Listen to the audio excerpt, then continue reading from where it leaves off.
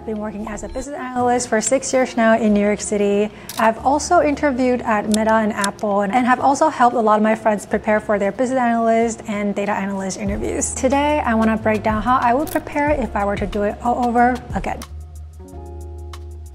First, we're gonna go over core skills and resume tips. Second, we're gonna go over SQL tech screen, which tests your data analytics skills. Third, the hiring manager round. Fourth, the very classic case study round in your tech interviews. Last but not least, some bonus of how to actually become a business analyst. In my earlier video and in my online course, I've talked about the 3 core skills every business analyst and data analyst needs. First is data analysis. This is about answering business questions using data, specifically how you use data to solve problems. Let's say you work at Netflix. Your team wants to know why our users are canceling on their subscriptions at Netflix. Then you pull the data segmented by market, by age group, by device type, by age cohort, etc. and root cause the issue. This is a classic case of what we call the root cause analysis, which in this video, I went in depth on how I would solve this exact question. Second skill is business sense. Essentially, it's about whether you can think like an owner, testing your understanding of the business objectives of the company, such as how the company makes money. So that's why you need to know where we are now, where we're heading, to then figure out how do we get there. Read up on the company's earnings report and also the company's shareholder letter. There's so much tea and insight and strategy that you can extract from, and make sure you tailor your interview answer to what's written in that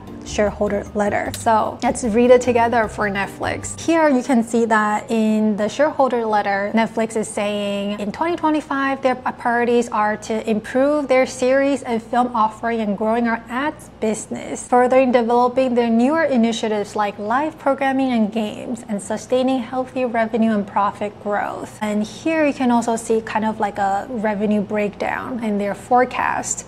And here is like the T, right? Like the Q1 result forecast and the content, business, the competition, how it's doing. This is so interesting. You can also see like the share of UK TV time. When it comes to competition, you can see Netflix is actually doing much better than YouTube, Disney Plus, Amazon Prime Video. Using our previous example, why do we care if our users at Netflix are canceling on their subscriptions? An answer that showcase your business sense would be something like, I saw that Netflix 2025 priorities are to grow ads, expand into live programming and games, and sustain profitable revenue growth. Third skill is strategic thinking. This is about how you break down open-ended and ambiguous questions like, how do we grow users at Netflix? Using the user growth example, you can simply approach it by breaking down the metric. User growth is composed of acquisition of new customers, activation of users who've churned, and retention of the current users. So strategic thinking is about understanding which lever to pull in order to grow the business. My tips in terms of job hunting is I use LinkedIn, and don't limit yourself to just searching the word business analyst. Use words like business strategy,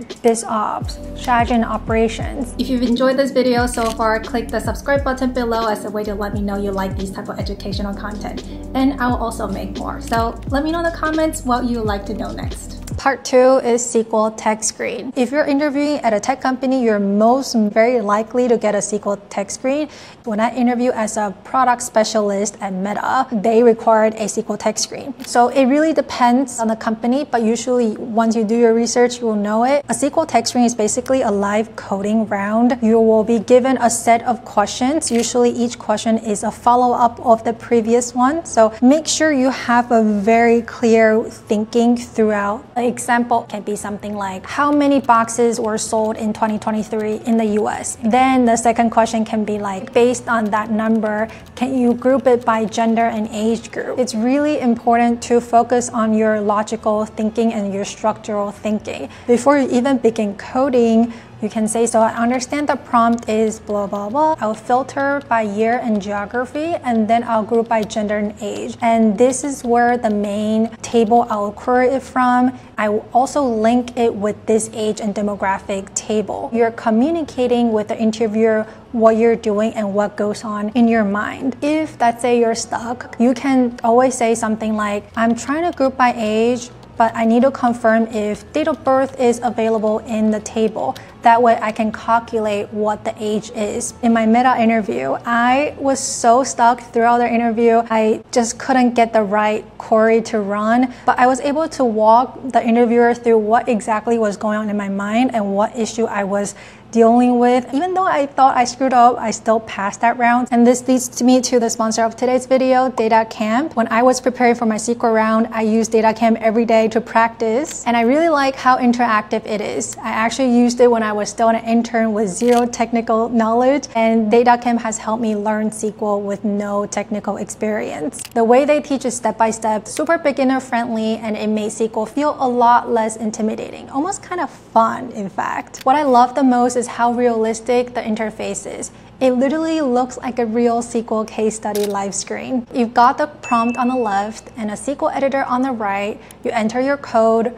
run it, and you can see the results right away. You're not just copying syntax, you're solving problems with real data, just like in an actual interview. They also have a full data analyst SQL career track that walks you through interview style challenges, and it helps you build confidence by actually doing the work. I also went through their Tableau skill track, which teaches you how to turn your analysis into clean, clear visuals, which is a must-have skill for analysts for your data presentations to your stakeholders. And if you want to specialize in analytics, the Data Analyst certification is an industry-recognized credential, and you can add it to your resume or LinkedIn to stand out in front of recruiters, especially helpful if you're coming from a non-tech background like myself. So if you're preparing for interviews or just starting out your career in data, I highly recommend DataCamp. Check out the links in the description for my custom DataCamp courses and resources that you can find. Step 3 is your hiring manager round. Usually after you pass the HR round, you pass your SQL tech screen, and it varies in terms of how many rounds it is and the format of it. It can be one-on-one with your hiring manager, it can be one versus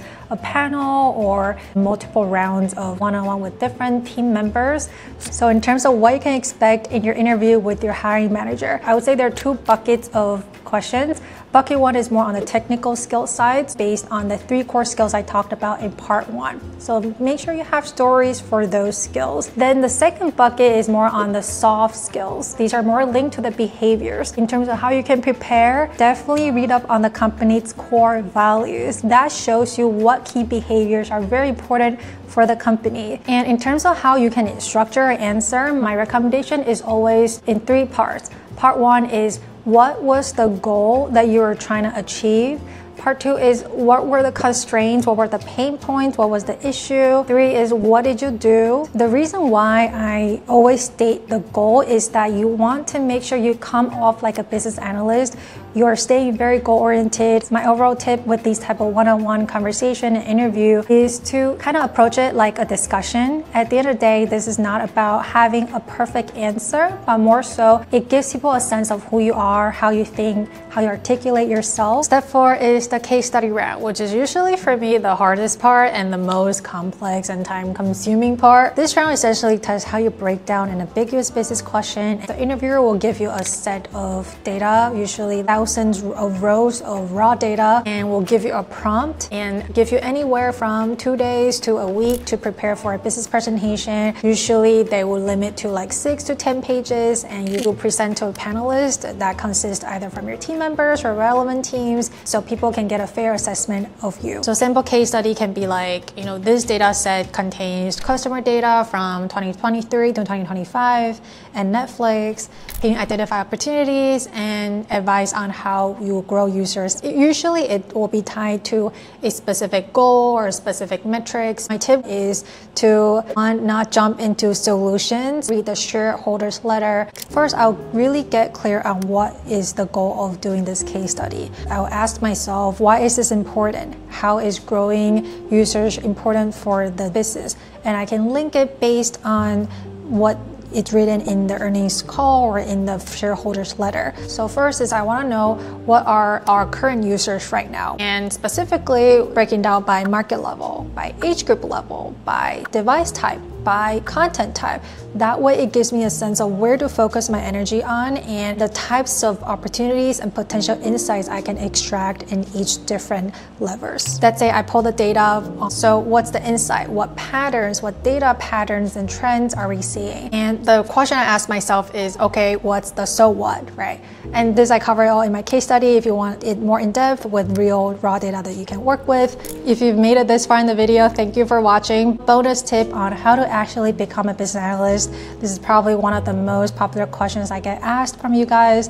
So 2 parts. Part 1, if you're a student, I highly recommend looking for internships during your studies. Functions in data, insights, even startups, consulting, those are the places and functions where you really get to learn how to break things down structurally with a system, with a framework, but also using data to solve problems. Obviously, if you're aiming for tech in the long term, look for app-based companies because that's where you will get millions, if not billions of data. If you already have a full-time job right now, but you want to pivot or transition into business analyst roles, don't quit your job or rush. I think the first thing is start by learning how your company operates.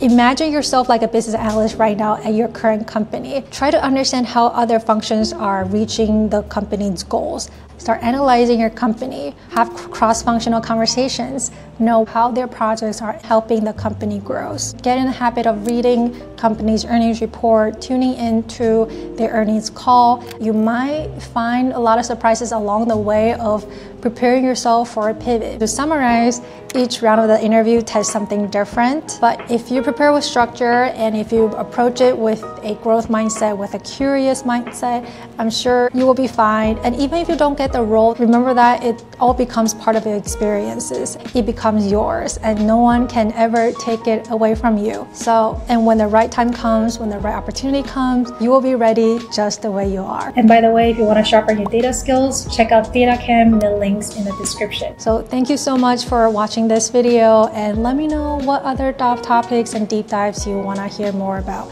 in the comments. Thank you. Bye.